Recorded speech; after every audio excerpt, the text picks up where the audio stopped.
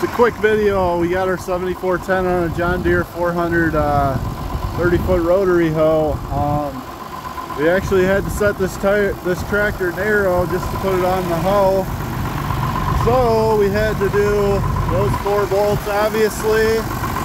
That steering tie rod, that was a pain. We had to get the torch on it and basically get it red hot to get that broke free, just from years of not being moved ever.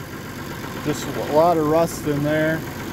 Then we had to move these rear tires in. Yesterday, actually, this one slid all the way in where it was rubbing right against the inside fender there. So we're keeping an eye on that today. That's actually why I came out here, to make sure it was still good. It appears so.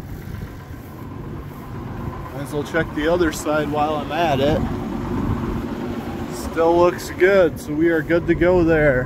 This is day 2 basically of having this on the 7410. We tried it on one of our other 7410s, but the 3-point didn't want to work on it, so got this guy all weighted up because it's a lot of weight. Ideally a 78-ton might be a little nicer, but on flat ground this 7410 will work perfect. So we will get some shots of it in action here.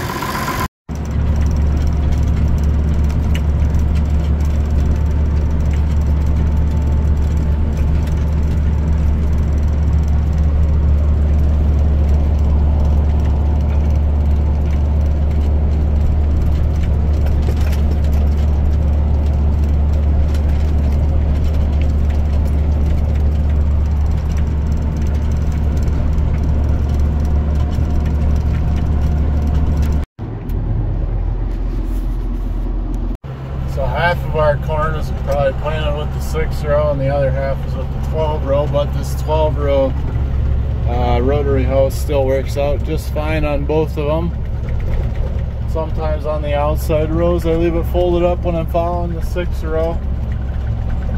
And there's other times where I gotta like make a pass all the way around the outside so I have enough room to turn around. Just with this being 15 foot longer than our other rotary hoes and stuff.